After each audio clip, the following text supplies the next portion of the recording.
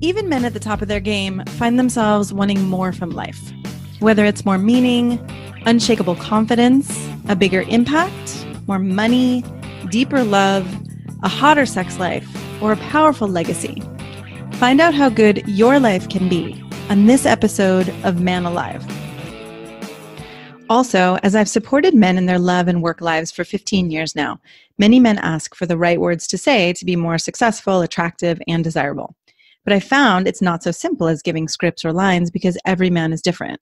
So giving words or scripts would be like giving a tall, thin man a shorter, wider man's pants, or vice versa. The words have to make sense for you and your personality, and there's so much happening beneath the surface that people are responding to.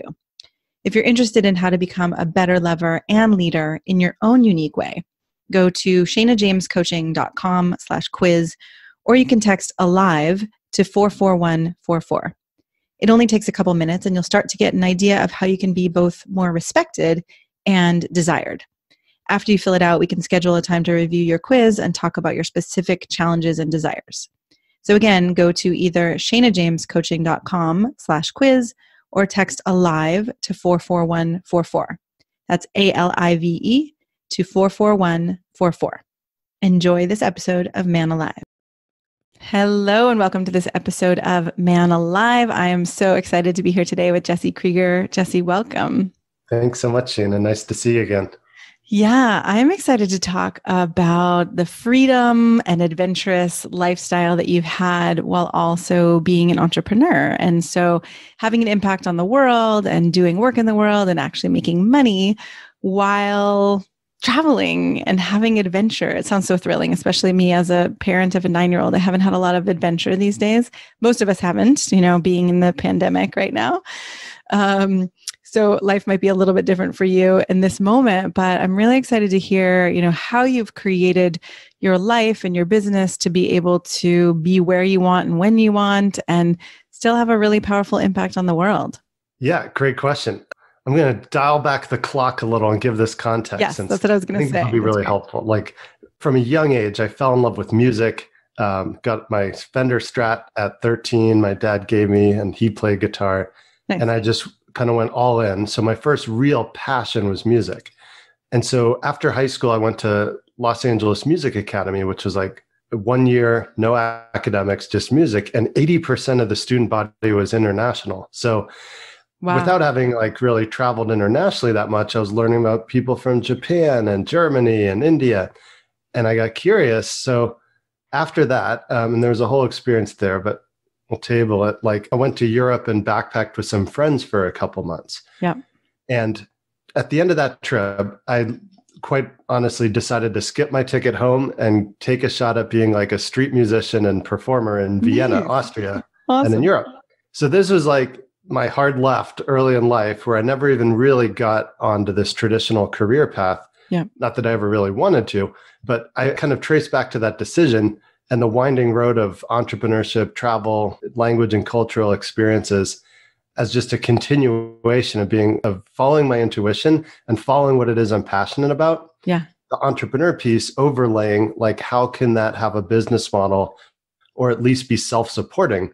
Yes. And then that just depends how glamorous you want to live, or at that time. Well, I love this. And, what I'm loving is the courage that you had from such a young age. I'm seeing myself too. I was traveling in India, Nepal, and Thailand by myself in my early 20s. And when I think about now being in my 40s versus then and having children and responsibility and all that, it's not as easy anymore. And so I'm curious, right? How have you overlaid that entrepreneurship and how have you shifted into, okay, life has more responsibilities than it did then.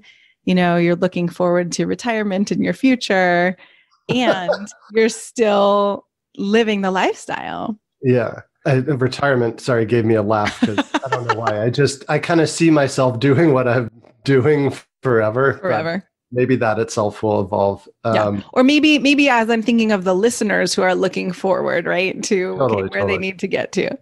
I mean, of course, there are stages in life, and we're in my 20s, and what I wrote my book, Lifestyle Entrepreneur, about was really marrying this desire to travel in large part, but really getting clear on like your interests and passions, in turn, how that forms one's identity, and then ways to leverage that to have businesses. So back then in my 20s, that was like living in hostels, traveling Europe, a fairly low class lifestyle, but high enjoyment, high fun. Yeah. So like stages in life, now I run a business, I have payroll, I have certain responsibilities and things scheduled out. So there's less spontaneous, I'm going to go to another country tomorrow type of approach.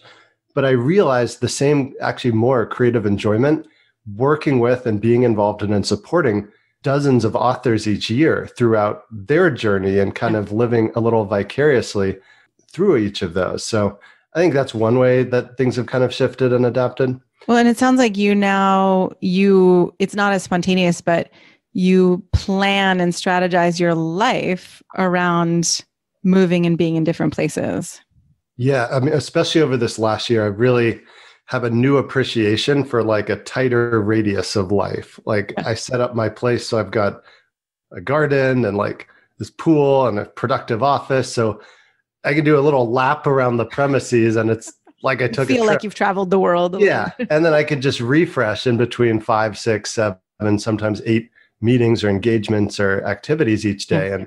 And that becomes enjoyable as like a creative pulse or a productive pulse.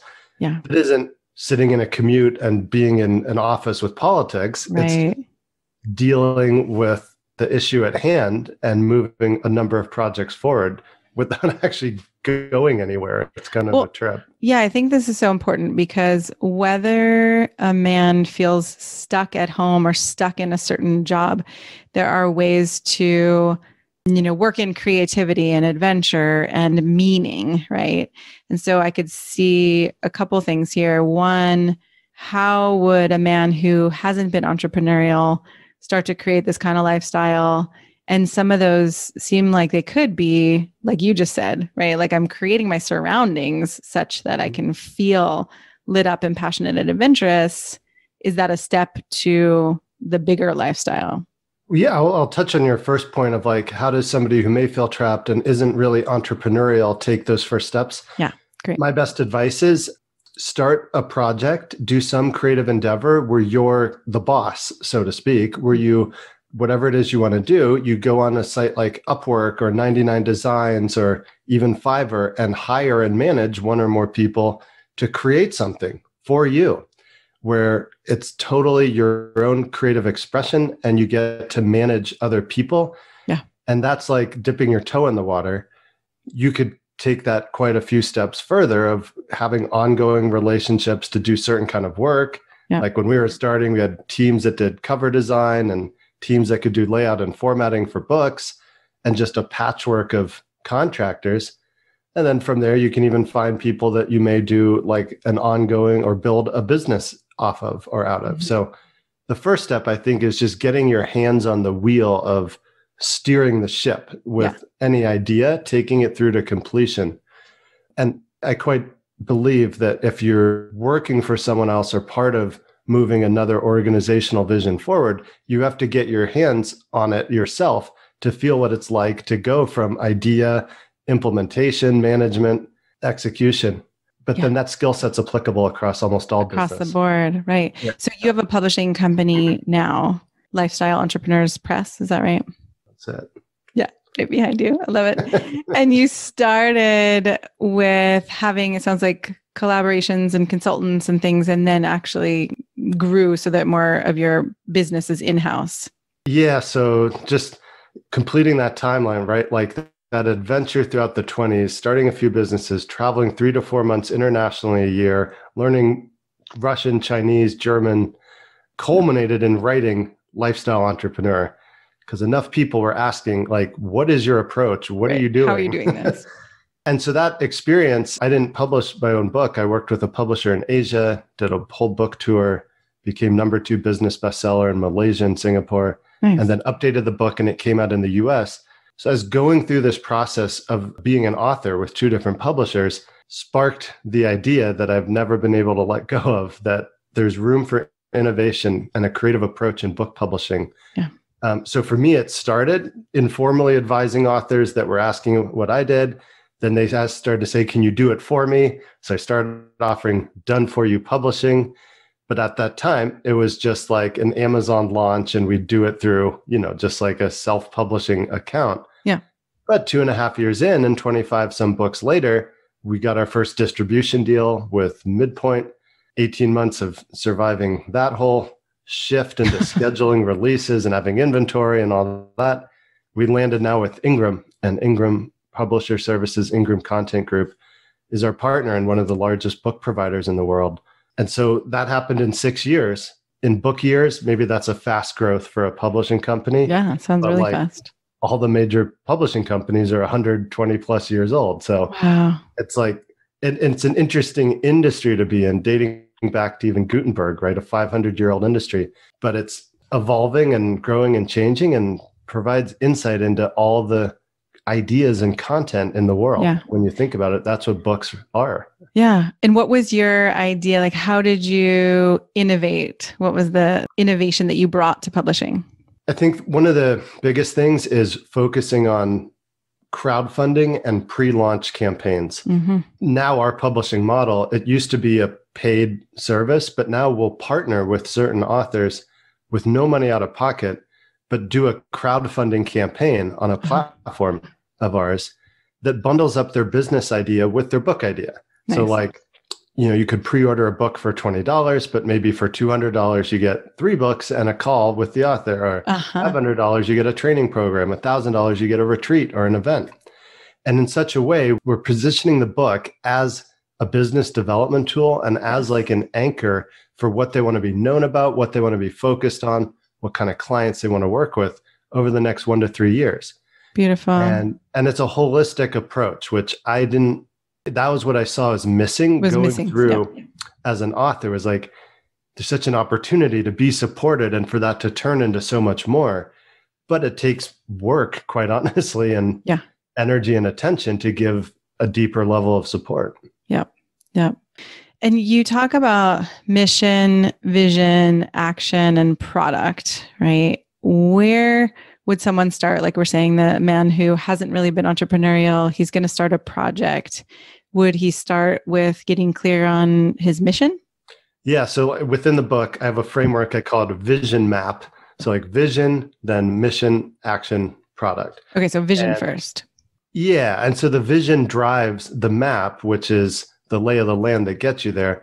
But I would think of the vision and mission, I tried to separate that in the book, where vision's like overall for your life, or it's an outcome and it's something that is aspirational, which could be disconnected from the mission, which is specifically what you're going to do that adds value to the market to bring about a result and the freedom and so forth to realize that vision. Mm-hmm.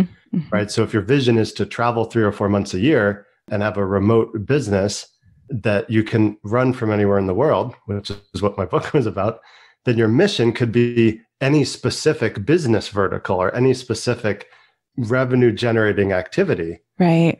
And that's how I look at the distinction.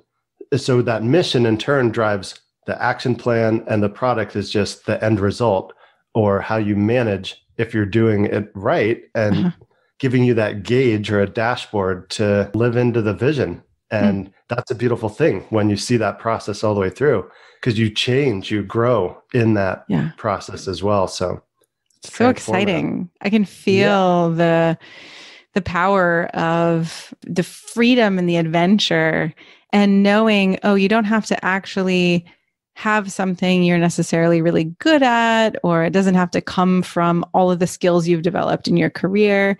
It could be a total 180 or something you were passionate about when you were young that you let go of. Yeah. I'll give an example. This might like clarify, I had a business called USB Superstore, and it was one that I featured in the book. And honestly, I'm happy to give a free copy of the book to everyone watching this, so we can link that. Nice. But I had a business that did like promotional flash drives, promotional products, wholesale flash drives. And we did manufacturers in China and then drop ship to customers all over the world. Yeah.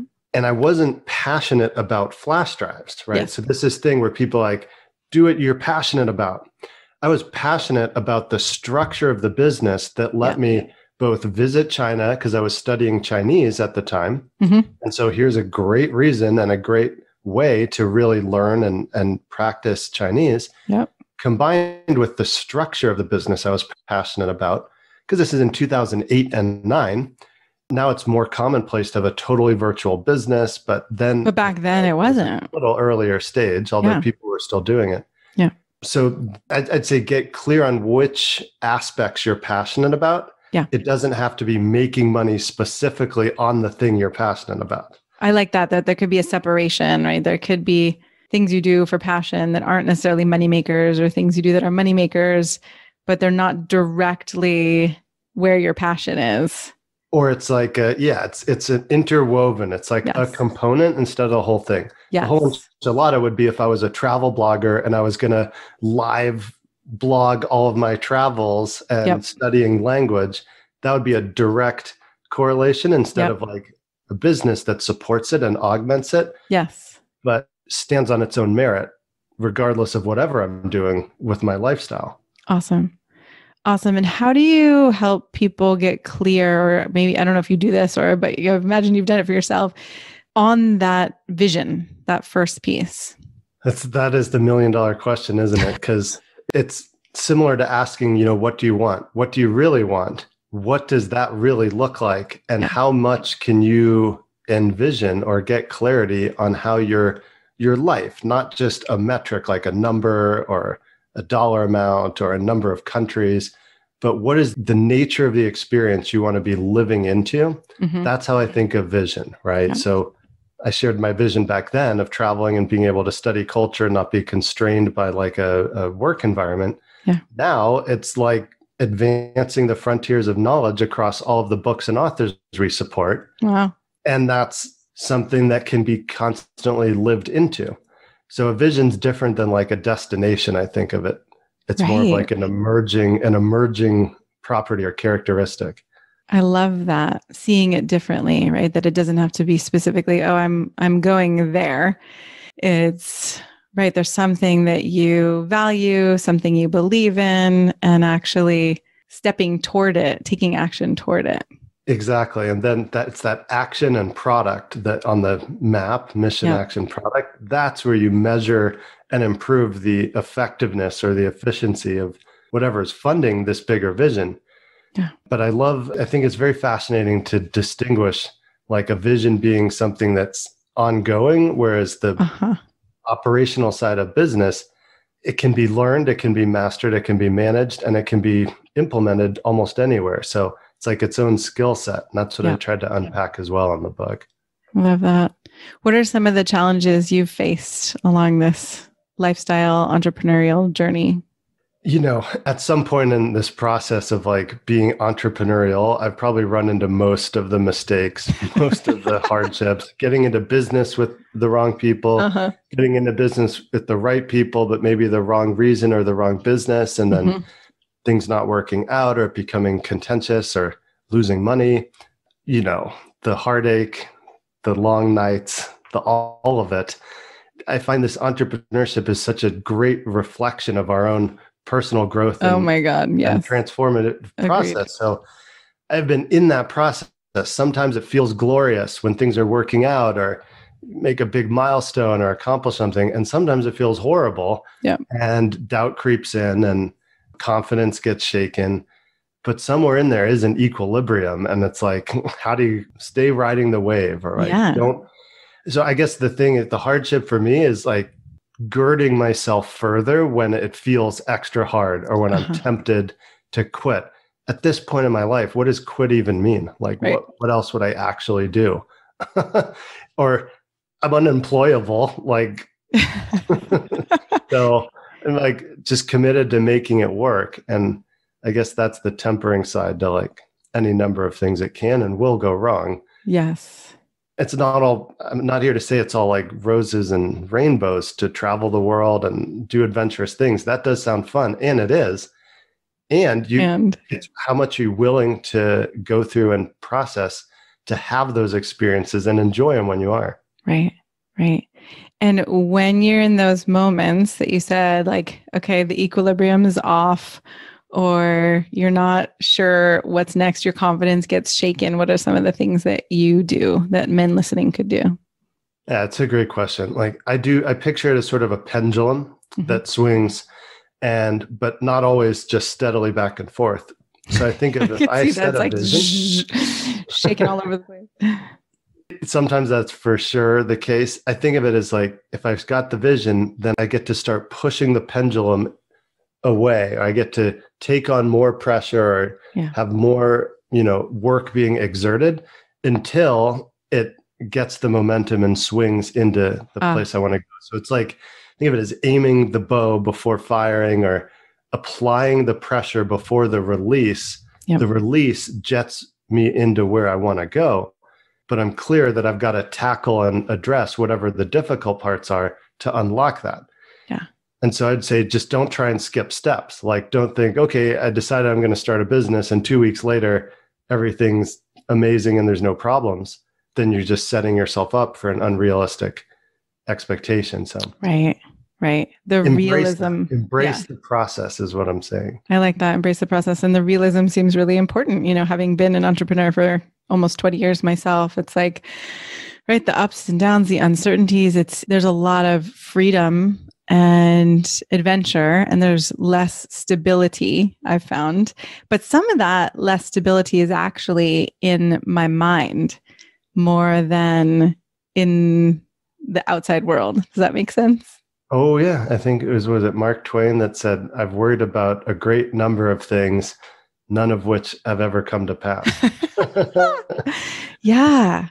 Right. Working with the mind. That's the mental game with this. Like, I feel fortunate that I have an entrepreneurial dad who encouraged me to like explore, and on occasion was a landing pad if something went really south. Nice. But for other people that may have to overcome like non-supportive parents or growing up environments or any other kind of adversity, that's why the people I admire most are the ones that like transformed from the most adverse circumstances to having equivalent amount of freedom, opportunity, etc. It's possible. It's possible for anybody starting from any place. Yeah, that feels true. And I was just thinking that some of the most successful entrepreneurs I know seem to be the ones who are willing to take the biggest risks, not dumb risk, but, to put their house on the line or their, whatever it may be, or to invest in their future. And I've been watching that, right? Like looking at myself, are there ways that I'm holding back or acting out of fear in my own business? And so I'm curious what your relationship was with risk taking. I love that question. Gosh, that gets me excited. I feel like the results are often commensurate with the level of investment and risk. You could call it risk, but I think of it as how all in, like, am I really? Yeah. And if I'm just a little bit in, then maybe I'm spending an hour a day, twice a week, researching a new idea and getting something going. Mm-hmm. That's low risk. Yeah. And let's be honest, it's low reward, potential reward, but it can be useful for what it is. Whereas if I'm all in, I am taking advantage of my credit. I am asking and raising for money if I need it, or I'm investing out of savings to get things going. Yep. And that level of investment, commitment, and increased risk certainly can catalyze great growth faster than what most people might be possible in terms of like revenue growth and opportunities and access. But that's a function of being way more in than it is like kind of dabbling and exploring.